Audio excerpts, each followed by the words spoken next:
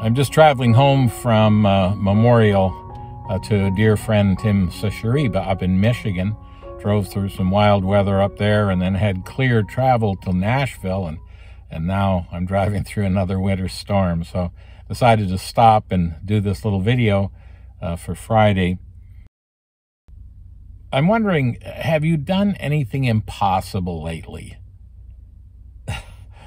People say, well, I can't do it if it's impossible, but that's exactly the great thing about being a Christian, that you can do the impossible. Not only that God can do the impossible, but the Lord said you can do it.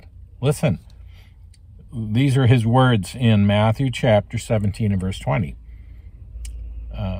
Assuredly, I say to you, if you have faith as a mustard seed, you will say to this mountain, move from here to there, and it will move, and nothing will be impossible for you.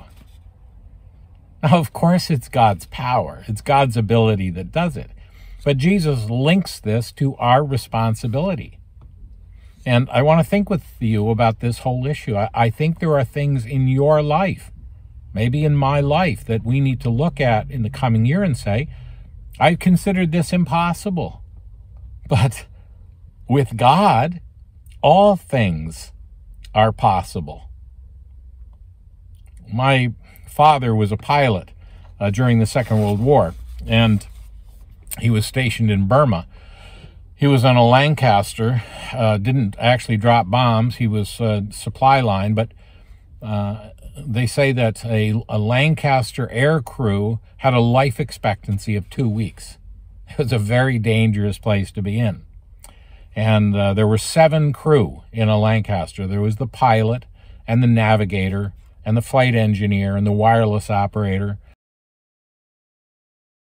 the mid-gunner and the rear gunner, which is really a dangerous spot, and then the bomb aimer.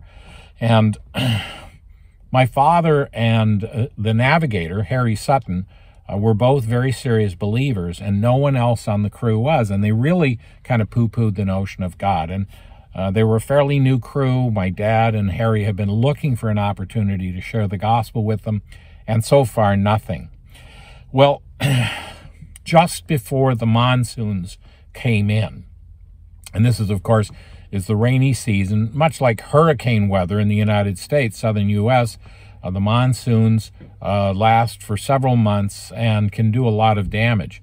And for one of these old planes to fly through a monsoon was a very dangerous thing. They have tremendous updraft and downdrafts, and especially when you're flying in fairly uncharted territory with high mountains and deep valleys, it's not a good idea.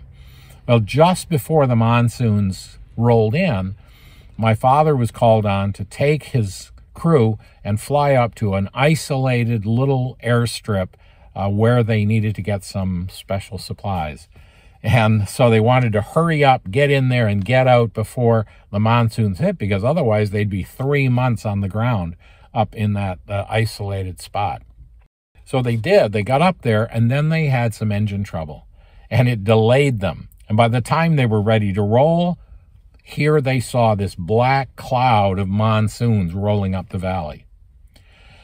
And my father said, listen, I'm not staying here for the monsoon season.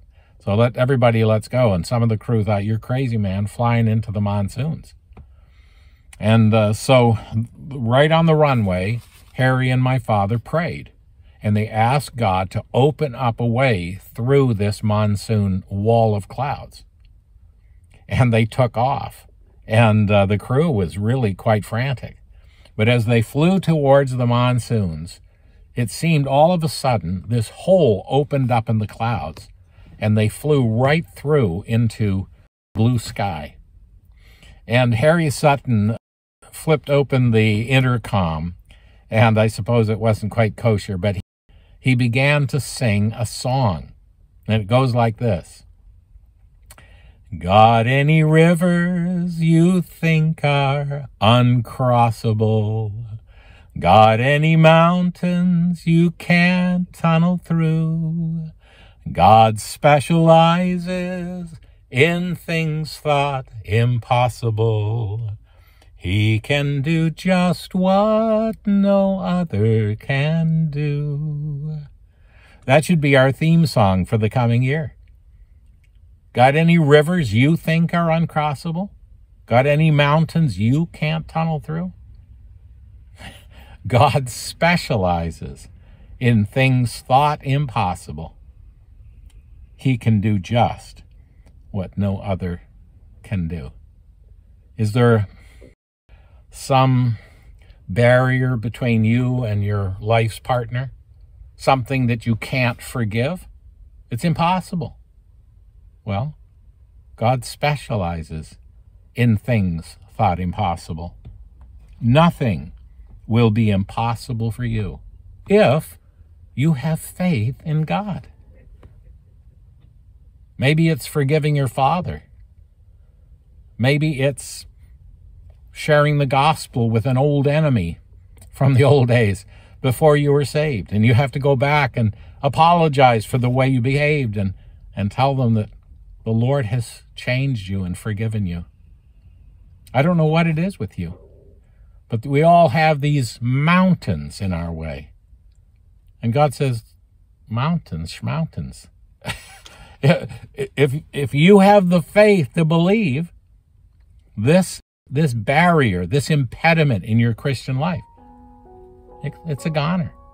It'll go right into the sea. You'll never see it again. God specializes in things thought impossible.